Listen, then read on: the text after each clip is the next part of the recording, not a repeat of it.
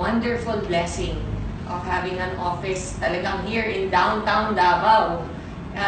The company has only been open 6 months and yet we're all the way in Mindanao na. Can you imagine? Yes. Grabe si Lord, nakakalula. In fact, nag-uusap kami ni Ana kanina, nandun kami nagpipicture kami sa malaking sign nyo. And sabi ko, grabe best, nakaka-proud. Di ba? Sobrang overwhelmed. Iyakin talaga ako. Pasensya na kayo. Nakaka-overwhelmed talaga na. Ilan years na ba tayo nagkakilala, Bes? 2014. 2014. In 2014, nasa ibang company kami, ang dami namin hinanakit, alam niyo yung mga gano'n na pinagdaanan and everything. Pero, totoo pala yung sinasabi nila sa Bible na yung baptism of fire. Thank you, Bes. Di ba yung kailangan dumaan ka talaga minsan sa hard times para ma-appreciate mo rin. Eventually, yung pagdating nung lahat ng blessings ni Lord. Yes. At huwag mo i-take for granted. Yes. Mag-share lang ako ng konti. Sorry ha, sobrang emotional talaga. Ay. Time out. Okay. In year 2000, 2001, na-diagnose po ako ng breast cancer. Stage 2, right breast. Nakikita niyo, buo na ulit. Pinabelo ko na yan. And in 2001, stage 2 ako, I had to remove a large part of my right breast kasi nandun yung tumor. And sinabi po sa akin na cancerous siya. And 30 years old pa lang ako noon. So ang feeling ko, ang bata-bata ko pa, mamamatay na ako. Diba? Alam niyo siguro yung fear, lahat tayo, meron tayong fears. Pero yung, imagine niyo na lang yung worst fear niyo, i-magnify niyo by 1,000,000%. Ganon siguro yung dumating na fear sa buhay ko. And yet, at the time, because I was already Christian, which is why it's so important na talaga may relationship tayo kay Lord, is because pag dumating yung mga pagsusubok sa buhay natin, kahit na meron possibility na we won't make it, diba? There's a possibility na kunin na nga tayo ng tuluyan ni God, at least meron kang peace of mind deep inside na kahit ano pa mangyari, alam mo kung saan ka pupunta. Alam nyo, that gives you so much peace.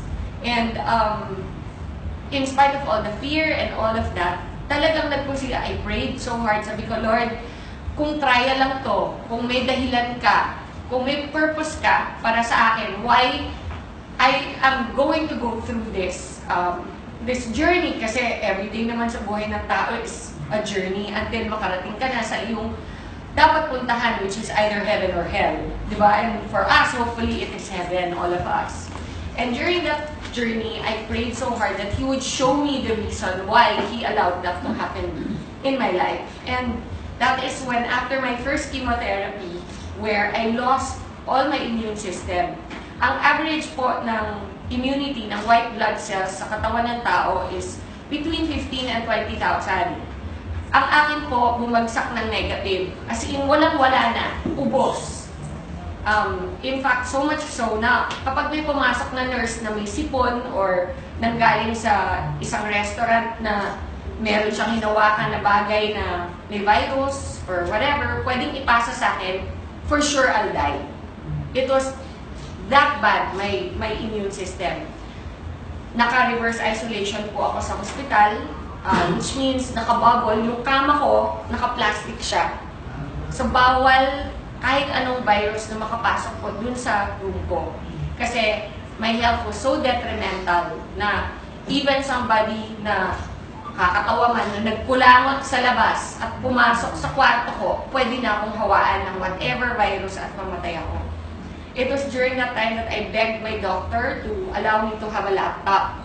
Kasi, imagine niyo, kunyari, itong stage na to, naka-cover ng plastic.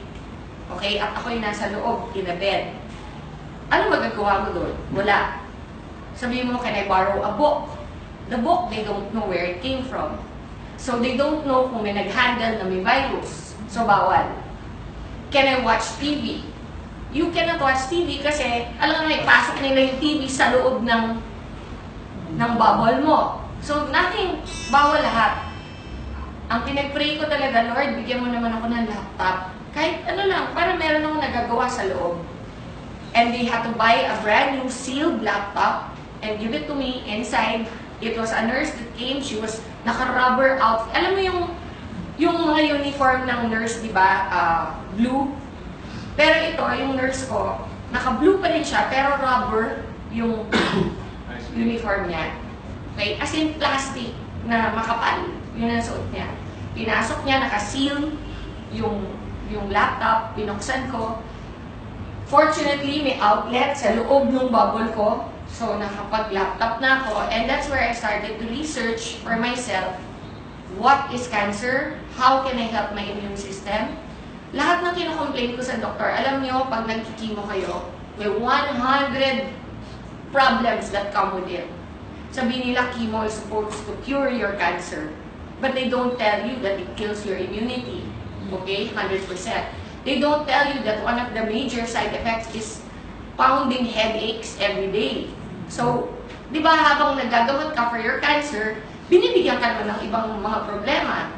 So, pag nag-complain ako ng masakit ang ulo ko na para akong may migraine, magdadala ulit another gamot. Na yung another gamot naman na yun, nakakasuka. So, the whole day, nagsusuka ka.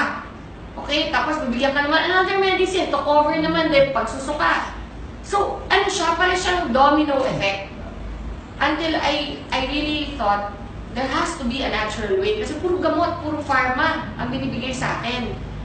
Eventually, ang naisip ko, my God, magsasuffer sobra yung liver ko and my kidneys. Puro gamot ang binibigay. How will I be able to heal even if I overcome cancer? Okay? What about the rest of my body?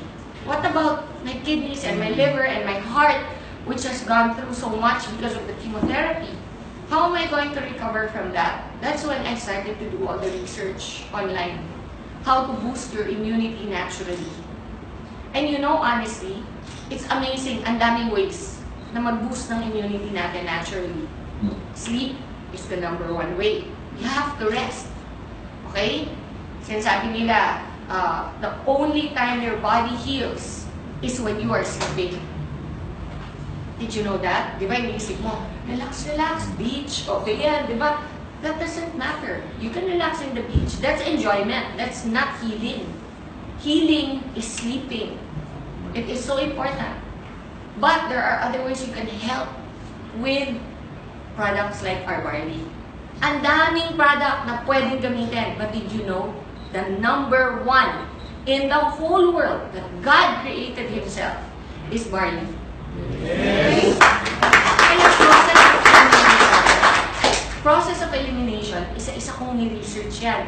Imagine, I had 9 months in that bubble to discover what God really created.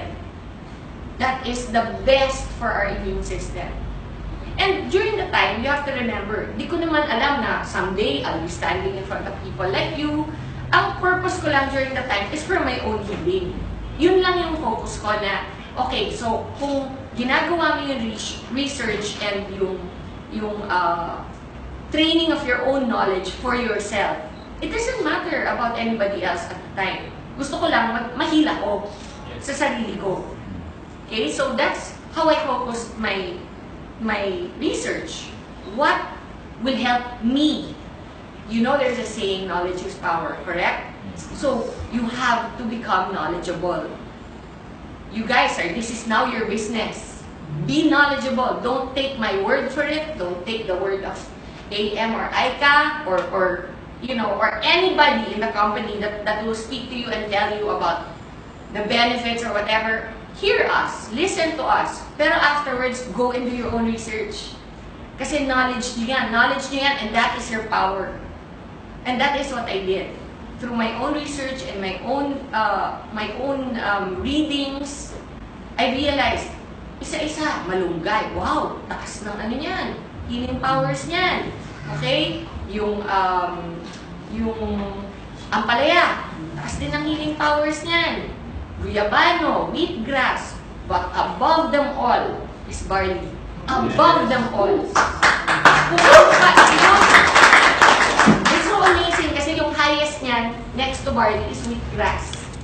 And yet yung wheatgrass is only half as powerful as barley. Half! So everything else is below that. Berries are very high also. Okay? Pero the best way to boost your immunity is through barley. And so, since alam ko na kung ano barley, kung ano yung pinaka-best way to boost my immune system, next step, aling barley. Daming klaseng barley from all over the world.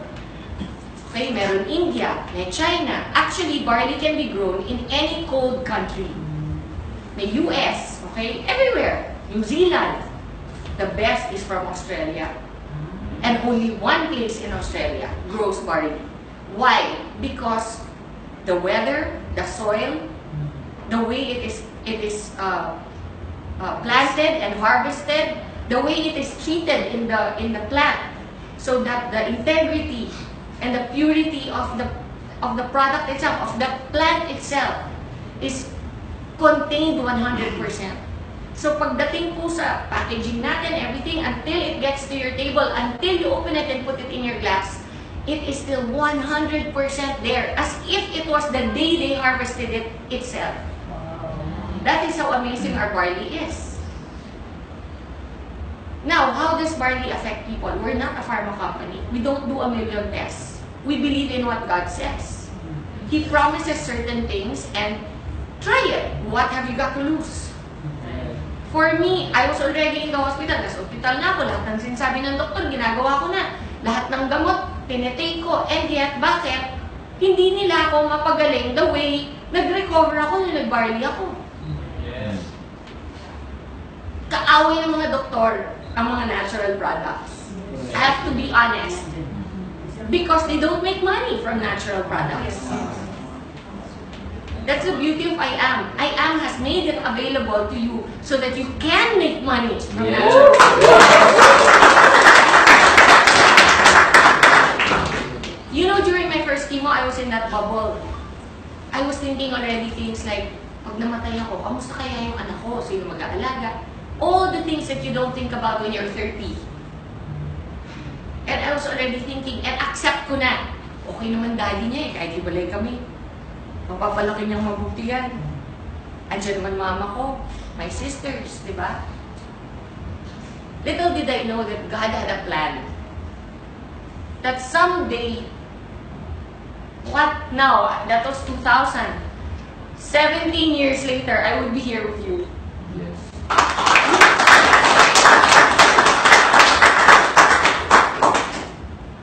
Iba magplano si Lord. Do not assume to know. Grabe, for me, kaya ako very emotional kasi it's so real for me. It was a time when I really thought na tapos na yung buhay ko. And then, every single time meron ganito na gathering or yung launch ng I Am natin, di ba, yung sobrang grateful ako na, wow God, binigay mo pa rin sa akin itong opportunity na maka-share. Even if the worst thing happened to me in my life, na because of that cancer, because of that experience, andito ako ngayon. Nakakatulong sa maraming tao through I Am. Diba? Sobrang nakaka-overwhelm. Alam nyo, after my first chemo, which I was in that isolation for so long, on my second chemo, hindi na ako na-isolate.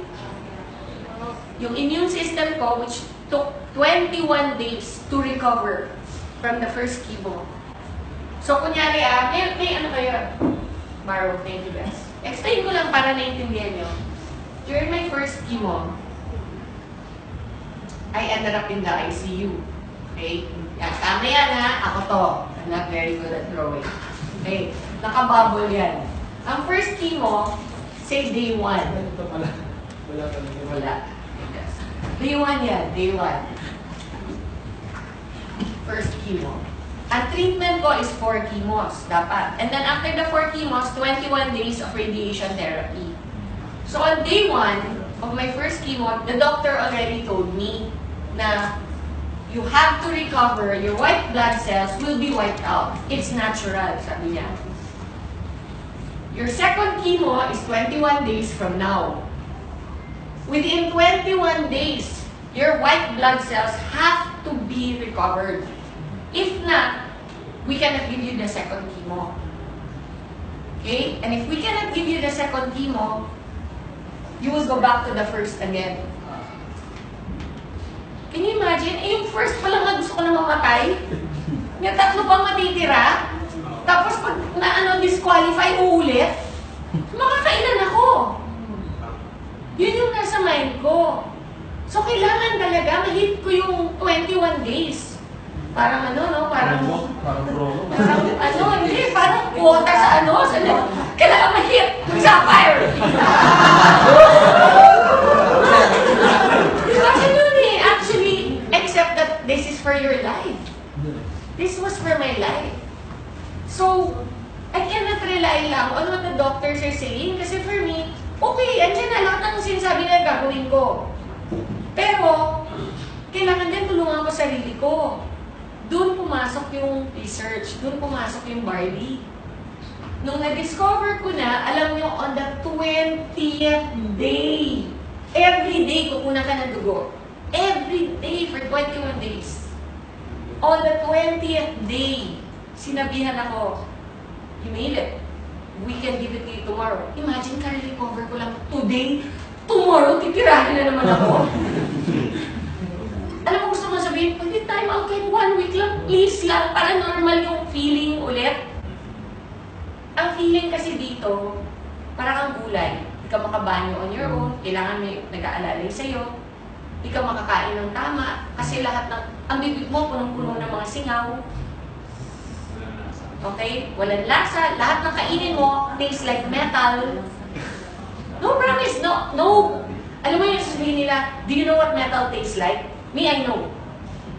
Kasi it ruins your taste buds completely. Alam mo my favorite things like chocolate, okay, Coke, yung mga ganyan. Di ba yung mga gusto mong kainin? Burger, lahat na ipasok ko sa bibig ko, lasang metal.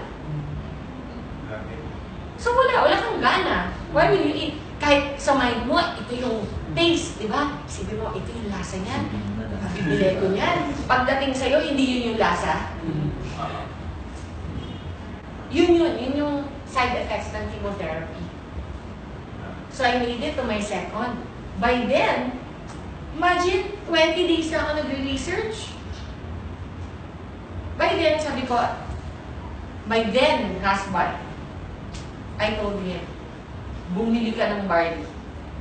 I don't care what the doctor say. Itago mo, yung pakikita na pinasok mo dito. So, naipasok.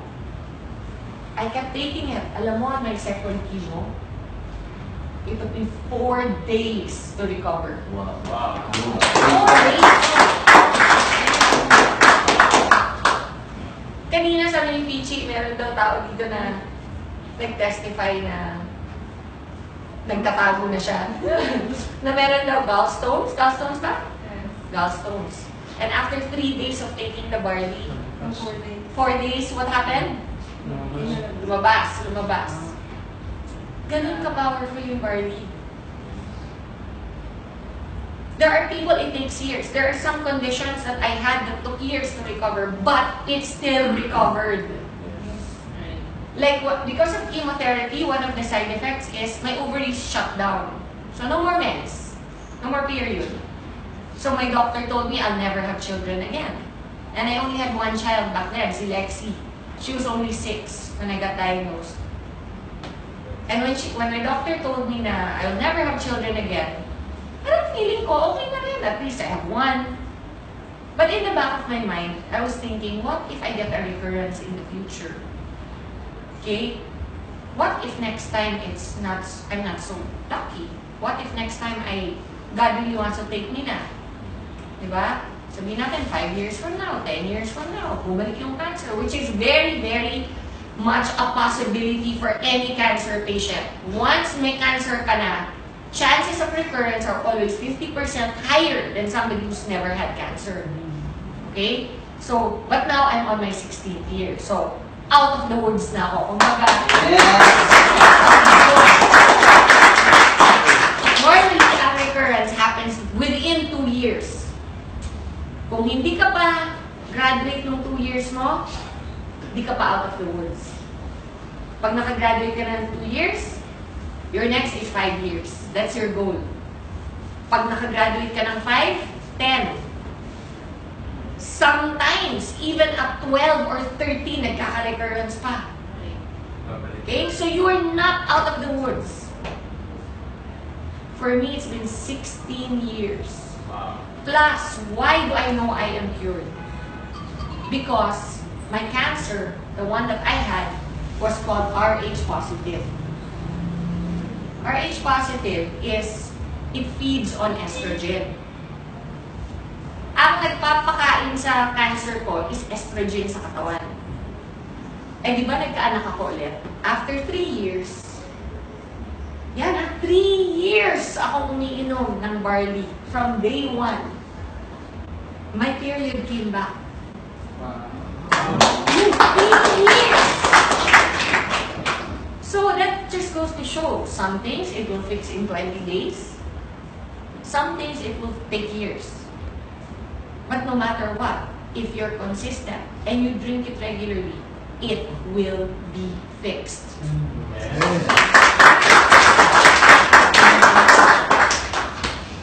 So on the 3rd year, I got pregnant and I have my son. During my pregnancy, all my doctors were going crazy. Nako, that's so dangerous. You have to have a medical abortion immediately. You have to do this, you have to do that. Nako, you cannot. You're a cancer survivor. Do you want to get cancer again? Yun yung sinasabi sa akin. Because nga, when you get pregnant, what goes up in your system? Estrogen. Correct? When estrogen goes up, I'm feeding the cancer. So whatever is dormant, whatever is sleeping in my system will wake up again. And it will be fed. And I will get it again. Yun yung fear. Even my mom, iniiyakan ako. Hindi daw ba sapat na pinadaan ko na sa kanya one time. At uulit pa ako. I'm so selfish. Lahat, I heard it all. You're a selfish person. You're only thinking of yourself. Lahat yan, sinabi sa akin. But you know, I knew, in my heart, I knew, God will not allow this if there's no purpose. Yes. Yes. And you know, now my son is 12. Imagine he's 12. What if I had an abortion? He'd not be here. Yes. You know? And he brings everybody so much joy. Not just me, my mom, my daughter. And you know, when I found out I was going to have another child, you know, I knew in my heart it was going to be a boy. Hindi ko pa alam yung sex. Pero in my heart, I knew God promised. He said to me, you're going to have a son. You know, from the day that I knew I was pregnant, alam ko lalaki. And I knew also that, you know, I was reading Malachi because I have so many testimonies about tithing. Some other time regarding tithing. But in a nutshell, when I went to the States and I found out I was pregnant, I had no money. None. But I was always a very faithful tither. Tayo, nagpapayaman, di ba? Like what Pastor said earlier. It all belongs to God. All of it. Pag 10 pesos lang ang pera mo, easy no to give 1 peso. Pag 100 pesos, easy to give 10. Pag 100,000 na, madali pa bang magbigay ng 10,000? Or, pag 1 million na, kaya mo magbigay ng 100,000? Harder, di ba? Why? It's relative. It's the same ratio. Why does it become harder? I remember there was one time I earned 1 million pesos in one TV show. I went to church. Ano si Connie? Yes. Naka-ready na yung check ko ng tithe. Pero, hindi ko mabigay sa church. Sa Victory. Lumapit ako sa kanya, sabi ko, Connie, I need na the check. Parang I can't give it. It's heavy in my heart. Sabi ko, parang ang bigat ibigay. Sabi niya, come on, Ton. So, alam mo yung hawak yung, ito yung cheque, ito. Here, Con. Baka mo. Ginaganyan na lang. Ipaganyan na ako sa kanya. Promise. Alam mo, she reminded me, sabi niya, you cannot outgive God. Yes. When I got sick and I had no money to pay for anything, I was in America. I blindly applied. Blindly. I'm not entitled. I'm not an American citizen. I blindly applied for medical aid. And I got approved. My entire treatment was free. Woo! And you know what? I remembered that moment that I gave that check on you. Yung bigat ng pag-release nung alam mo yung envelope natin, sabi ko, hirap talaga, hirap i-release yun. Pero I'm so grateful that I did because at the time when I needed help, God was there. See, you know, I calculated how much it would cost. 5 million to 3. What I got in pesos, $100,000 is what it would have cost. Back then, it was 5 million. Ngayon siguro, drop din na yan. But I didn't pay for anything. Even yung maintenance ko every day, yung tawag niya ng tamoxifen. Normally, one tamoxifen is $100. And I have to take one every day. You know how much I was paying? $1 for each one. You cannot outgive God. So, okay lang na magpayaman. But don't forget what Pastor said. The money isn't ours. We're only stewards. So, ayan, sidetrack tuloy ako. Okay, anyway. So, because of the estrogen, everybody was fearful for me to get pregnant, but I had my son. And he's completely well. Alam mo, I only have one breast to breastfeed him. Because they had radiated my right breast. So when they radiate, I actually asked my doctor, how's that? What if I have another, eventually if I have another child, you're never going to have another child. Alam mo when somebody speaks into your life like that, how hard it is to receive and accept. But what if? No, you will never. No, but I'm just saying hypothetically, if. Don't do that to yourself. It's never going to happen. Ang kulit talaga. Alam mo yung, ganun ang demonyo eh. Ganun ang demonyo. Promise, they steal and they lie. They steal your joy. And you don't let them. And even though he probably was an atheist, I looked him straight in the eye and I said, I rebuke that in the name of Jesus. I will have another child. And, when eventually I got pregnant, 3 years after, I was already here. I was so excited, I called him. My oncologist in the States, I called him. Hirap ka get through. The oncologists in America are one of the richest because people get cancer all the time. So they always have patients. It's a business. Normally, they don't even know you. They don't remember your name sa dami. Pero ako, natandaan niya. Kasi number 1, I'm not from there. I'm from the Philippines. Number 2, maganda ako eh. What can I say? Diba? I must have made an impression. Diba? Number 3, which is probably most likely the reason why he remembered me, I was his youngest patient. Okay. I was only 30. Most of his patients are 60, in their 50s, ganyan. Siyempre, siguro, tuwing ako yung papasok sa office niya, happy siya. Hindi masyonda yung pumasok, di ba? Hindi Jurassic. So, nagkaroon kami ng banter nung aking tutor. And I called him. When I called, I got his secretary, and the secretary said, "Oh, who is this, please? This is Maritoni from the Philippines. Oh, one moment, please." Ang bilis, sumagot yung doktor ko. Sabi ko, "Hi, Dr. Cooley, do you remember me?" Sabi niya, "How can I forget my beautiful patient?" Sabi niya, "What is something wrong? Are you having a recurrence?" Kasi normally, tatawag ka lang mo sa doktor mo kapag nagkaroon ka ng problema ulit, di ba? Sabi ko, "Oh, no, I'm perfectly fine, thank you very much. But I just wanted to call you because I remember how you told me I would never have a child again. And I just wanted to share the good news with you that I'm going to have another child." Those were my words. I'm going to have another child. There's silence on the phone, no? And then he goes, "Well, you know what? I'm really glad you decided to adopt."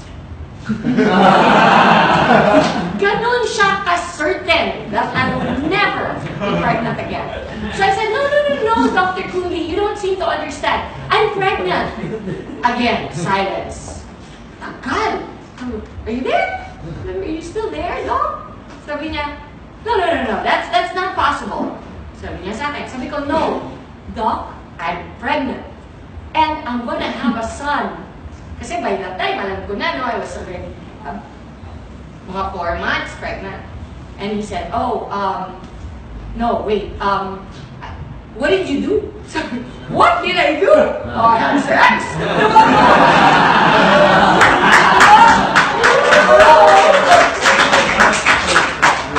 No, but, you know, I said to him, "Nothing, I didn't do anything." He goes, "No, you must have done something." So, siguro kala niya medical procedure or something. So I said, "No, I've been taking a supplement for a while, and it's called barley." And ako yung nag-educate sa kanya about what I had done this whole time, from day one. Sabi niya, "Oh, you're a sneaky one." Sabi ko, "But it worked." And sabi niya, "Oh, well, I'm very happy for you." You know, and in as much as they are not allowed to recommend those things, being doctors, we do not stop our patients if they want to. Sabi niya. So, imagine, that's my oncologist na. He's the one that told me I'll never have a child again. He's the one that told me that, you know, if I get pregnant, for sure I'll have a recurrence. And yet, here I am. My child is 12 years old. I'm 100% in good shape. I would like to say I'm in more than good shape. Yes!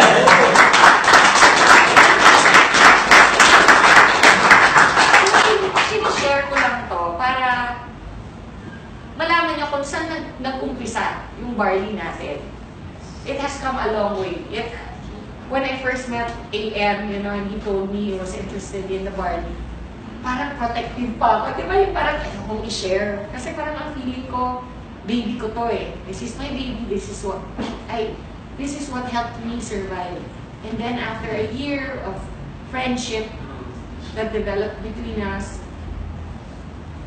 I could feel where his heart was. And I knew that his purpose was aligned with mine, which is that we want to help people. We want to help people get better. We want to spread the love of God more than anything. And one of the ways, ironically, is through one of the toughest things I've ever had to go through in my life. And something that I discovered during that time. So, you know, it is an honor and a blessing to be able to provide the barley that helped me to I Am Worldwide. So do not ever, I mean, if you have any questions, we're always available to let you know. You know, I always encourage also members. Kasi minsan yung mga nagpa-private messages sa mga social media accounts ko. Simple things like, pwede ba ang barley sa diabetic? You can Google that. I am not your only source of information. Okay? It is in the internet. That's why I am proud to tell you, grabe ang galing ng barley natin. Kasi hindi lang po sa akin dapat manggaling yung bilib ninyo. Ako lang po ay testimony. This thing that you see in front of you is the reason why I'm living proof that it works. Okay? But go and do your own research. Find out. Maybe, mas may alam pa kayo eventually kaysa sa akin about what barley can do. Diba? You know, I've had people take barley, come up to me and say, "Hoy, alam nyo, yung anak ko, congenital ang heart disease niya, ganyan-ganyan." And then, we just kept giving barley and eventually it healed. I didn't know that barley could do that. Kasi I'm not naman a doctor or a nutritionist. I'm just a person who took this beautiful gift of God and it worked for me. And that's why I want to share it. I want to let you all know that we are here to support you in every way. It will not only give you great health, it will give you great pockets. Yes. God bless you, everyone. Thank you.